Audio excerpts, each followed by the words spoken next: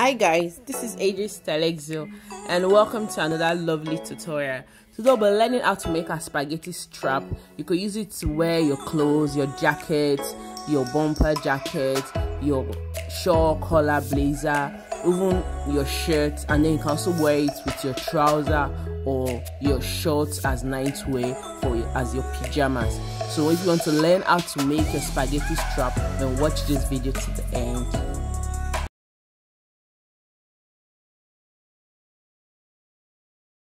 Inches by 3 inches. That's why we said the basic bodies is the foundation for all necklines. So this is it.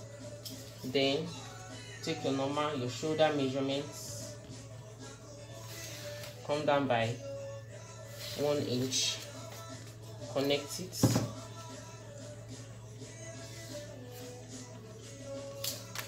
then take your armhole depth and then connect first. Then take your bust measurements. Please add ease allowance and sewing allowance when you're making. Okay, let me just add it here so that my bust measurement is 9.5 plus ease allowance 10 plus 1 inch ease allowance, which is 10.5. Then 1 inch sewing allowance, which is 11.5. So if I was taking the whole measurement, I'll take 11.5 here. But I'm not using it, so that's just it. Just add your ease allowance and sewing allowance.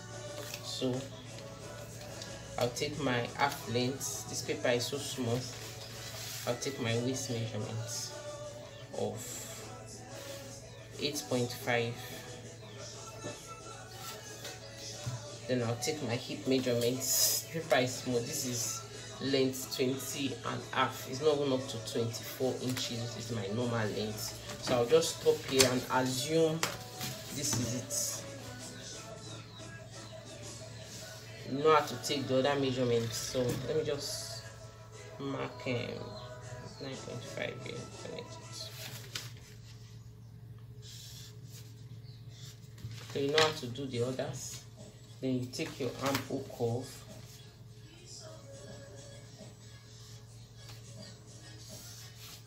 this is it.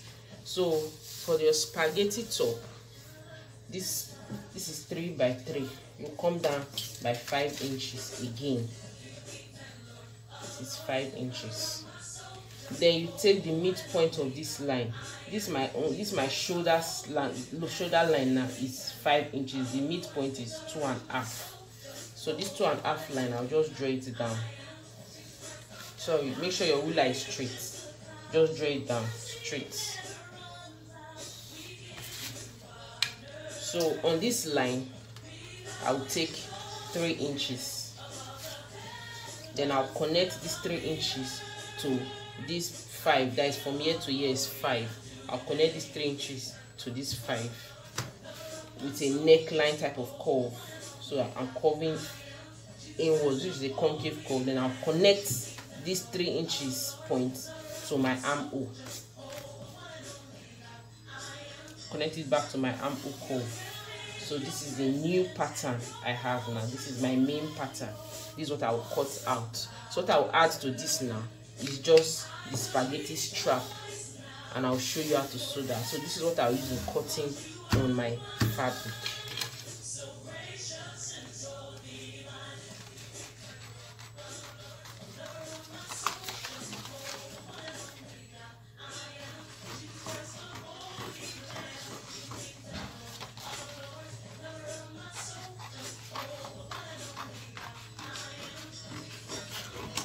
So this is it. So I'll cut my front and my back the same way, the same measurement for neck, everything the same. I'll cut my front and back. So what I'll do is I'll cut thin long fabric, something like this also. I'll sew it around like on the neck of the front, sew it on the neck of the back. Then I'll cut another long one. That one I'll cut now. The length now we start from, we started from 3 inches. If you look at it now, we started from 3 inches down. So meaning 3 inches is out. So when I'm cutting the the strap that will be here, I'll measure 3 inches first on fold. I'll measure 3 inches here on fold, which is 3 inches plus 3 inches. That is front 3 inches and back 3 inches, which is 6 inches. Before I'll now add what will come here. So what I'll measure is, I'll just put my tape like this, measure like this to the new armhole curve. Now not this old one. From here, before you cut it, that's what I should have done. Before I cut it, from this point here, I'll just measure like this. Use my tape to follow the curve. What I have here now is 10.5. So I can cut maybe, let me say 12, just to be on the safer side. So if I cut 12, that's what I'll use now in turning. After turning this neck with bias of the same fabric I'll be using, I'll turn here with bias. I'll turn the back of this with bias. I'll cut the back same way, turn it with bias. Then I can even cut the back different way. I can make the back deeper than this if I want. I can make it the same depth. Then I'll sew the neck. When I sew the neck, I'll use the strap now to turn the armhole. Let me just show you an example of what I'm saying. So this is an example of what I'm saying. This is it. This is the cut now. Are you seeing it? This is the cut. This is the shape. So I look at the neck. I first use the material as bias to turn this neck and to turn the back neck. But the back neck, I made it deeper than the front neck. I wear this inside my jacket, and I wear it inside some laces. I used to wear it like that because I started wearing it at home. I made the back deeper, so the back is deeper, so that because of some kind of dress I want to wear, so that the back will show and all of that. This camisole will not come out of my dress. Maybe there's a lace I had then, the back was low, and when I wear this inside, if this back is high, it will be showing. So I had to make the back low too, so that it will not come out of the lace, but the color will reflect from the lace. So this is it. You just turn here with the bias, turn this neck with the bias, then that measurement I told you, that's what you cut here now. That's what you now put. You put it from one armhole like this, turn it, sew it round, then just sew it from here, sew it around, sew it to this armhole before you join the sides of your blouse, of your dress inside. So that is actually the spaghetti strap. Now the strap will be adding to it. If you check now, said the extra up is 3 inches. So if it's on fold now, this is it. This is the 3 inches. Then this is the other partner that will go around the armhole. So this is the second part. So this is the way it will be, but I'll be folding it. So by the time it's folded, it will be a little bit slim. This measurement now is really big, but because I want a fat strap. But if you want very tiny strap, then this measurement, this can even go for 2 sleeves, which is 1 inch. You just cut 1 inch, then you fold quarter in, then you fold both of them. So by the time after folding you'll be left with half inches. So that is just about it. So first of all, we'll turn the neck. Like I said, we'll turn the neck with the piece we already, this for the sleeve. So this is the neck. We turn the neck with it. So the first thing we do is, this is the neck. We want to do this other type of bias turning now. So the same for the neck too, you can still cut 1 inch. So just place it around like this. This is the right side. Let it lie on the wrong side. Place it like this, pin it round like this.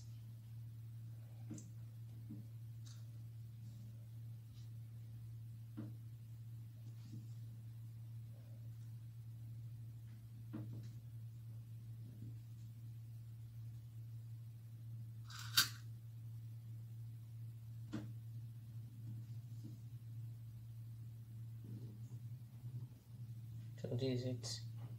Then you take it to your machine. This is it. Take it to your machine and sew it with 1/4 of an inch. So by the time you sew it, it will be like this.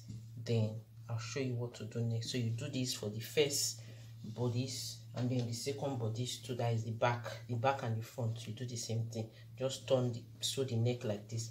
Place the dress to the back side, the wrong side. You can do this type of bias even for the neck of your normal blouses. You can use this pattern also of bias turning. So the right side of the bias should face the right side, the wrong side of the dress. Then you pin it. You sew it by whatever inch, depending on the how wide your bias is. But if it's the other normal bias that has a mark, our regular bias that has a mark, you still put this wrong side. The wrong side now will face, this is the right side, this is the wrong side. So for this regular bias, I want to do the same pattern. We do it like this.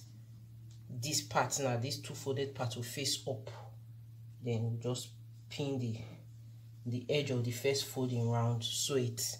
Then we'll be left with the second folding. So that folding now we'll be turning it to the front later. Now I've joined the bias to the neck. So the next thing I'll do now is I'll turn the dress now to the right side. This is the bias. Then I'll fold this bias once like this. Then I'll fold this part now, this joint part. Just look at it very well. This is the back of the dress first of all. This is the back of the dress. This is the bias if it's opened. So I'll just, with the bias open like this now, this is it. This is the extra bias, the parts joined together. So the next thing I'll do is I'll fold this bias like this. Then this part that is sewn, I'll fold this bias like this. Then use the bias to cover this part that is sewn. This is it. So the bias now will be on the tip of the neck. You just pin it down.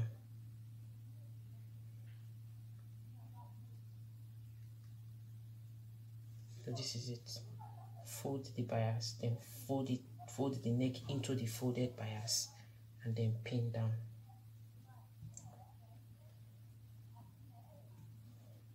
Just do it all through. Fold it, then use it to cover that join, the part you join the bias and the dress together. So you can use this for any neckline.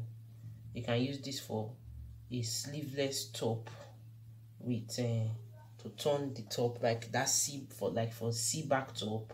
You can use this pattern to turn the whole edges of the top.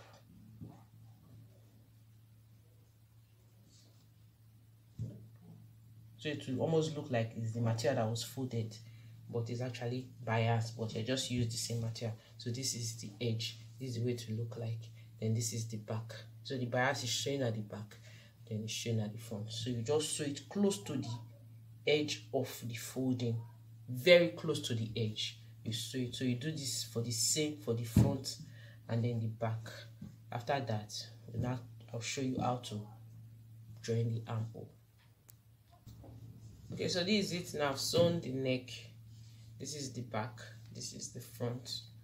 I've sewn it. Let me bring it close to the camera so you see. So the next thing is I've done the same thing for the back as well, the front and the back. So the next thing is to place, we said what we are leaving here is 3 inches when it's on fold, and if it's open it's 6 inches. So I'll just fold it like this, whether to the front, whether to the back. Measure 3 inches. Then you can mark it, put a mark there, or you just notch the point of 3 inches, notch like this, so that you know where you are starting on your fabric. So just place it on fold like this, then get your 3 inches mark, and then you notch. So this is it now. Unfold 3 inches. It's 3 inches now. So this point here, I'll just mark it. So it's this notch part now. I'll make sure the notch part will lie here, and the second notch part will lie on the back. So the same thing we did at the other for this next sewing, that's what we still do for this one. So you still turn it like this, place the notch part, let it align with the edge of the neck. This is the neck. Let the notch part, this is the neck now, this is the armhole curve that is left. The notch part, this is the notch. Where's the notch part now? Let me notch this other side. I can't find it. The notch is so small, so I can't even find it.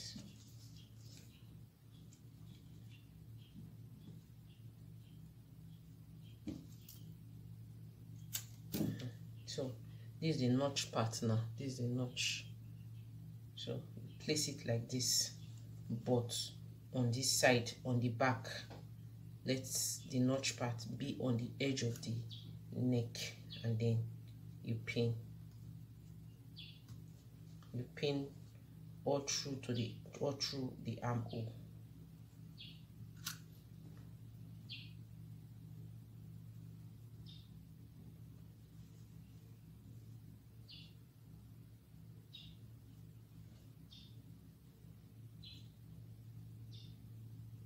This can serve so many purposes. You can wear it with your pajamas, and then you can also wear it inside your jacket. So you sew here like this. Then this other part that is notched, I'll place this one like this too, the same way. You know, this is the front of the dress and this is the back of the dress, so don't get confused. These are the two pieces together, front and back. You know, we folded this side like this before pinning, so we just pin this side like this. Because this side now, this is the front facing down. This one, the front is facing up, so we have to turn it like this to pin. This side is already turned, so you just to put the notch part there and then pin as well.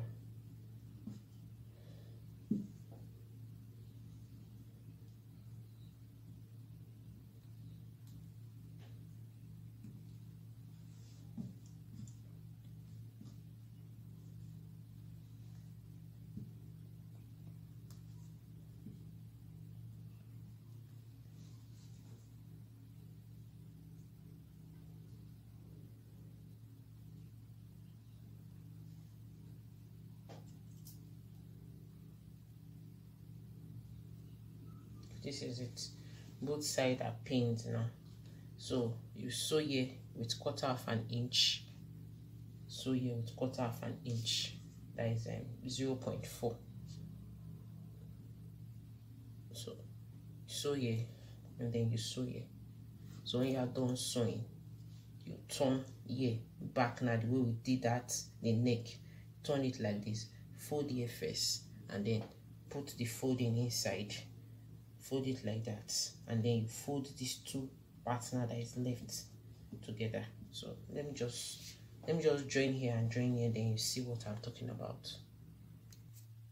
Well, this is it. I've sewn it to the front and I've sewn it to the back. So the next thing I'll do is that same way we folded the neck, you fold this remaining part of the bias in like this, then use it to cover this joining. Then you pin down. The pin should be at the edge where the folding mark is. Fold it in and cover the joining. So the wideness of your bias is determined by the choice of design you want. If you want it very tiny, do it very tiny. If you want it as fat as mine, do it as fat as mine.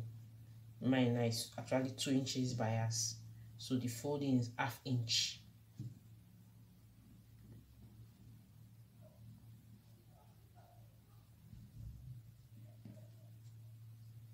This is it. So after folding now, I'm left with this opening. Let me fold this back too. First of all, let me fold it back. Just fold it in like this, then use it to cover this joining.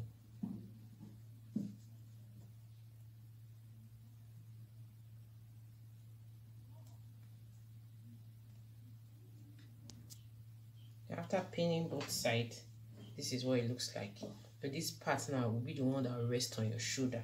So already is already folding. If you look at it now, it's folding on its own because both ends are already folded into the fabric. So you just fold it, fold here like this, fold here like this, and then fold it again. So it will align now with the one that entered the fabric. Fold it, let it be the same wideness. No, just fold it. Take this side in, take this side in, then close it with a pin.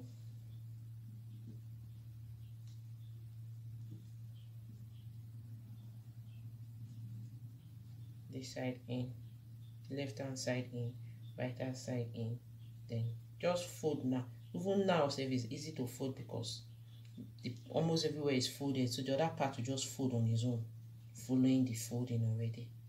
So this is it. Okay, this is it. So I'll just take it to my machine, so close to the edge from here like this, then come here, stick carefully, sew on it, and then come back here and sew. So by the time I'm done with this, I'll do the same thing on this side of the dress. By the time I'm done with both sides, this is it. By the time I'm done with both sides, I can now close my top by the sides with whatever inch I added as sewing allowance. So this is it. When I'm done, I'll show you. So I've sewn it. This is it. So let me just pin the second side again for those who got confused with the first pinning. This is it. So just turn the side you want to pin like this, then turn this side like this. The right side of the bias facing the wrong side. First of all, place it like this. Mark how many inches you want you left that will rest on the shoulder, and for our own we used 3 inches, so I'll just mark it out and notch. You know it's on fold, so the 2 parts notched, one part to rest here, one part to rest here. So I'll open it back again. This notch part, I'll turn here and make sure the notch part rests on the edge of the neck. Then I'll pin. Then I'll pin this side along the armhole curve round. This notch part, I'll place it, I'll turn here to the back as well. Pin. Then I'll pin it round along the armhole. Then after pinning, I'll sew it by 1/4 of an inch. Sew here by 1/4 of an inch. When I'm done sewing, that's when I'll turn and then fold. So let me sew. So this is it. I've joined the 2 sides. So I'll just turn it like this, hold it like this, then put the armholes together. The extra bias, cut the excess. Put the 2 armholes together. Make sure the 2 they are touching each other like this. Then you pin.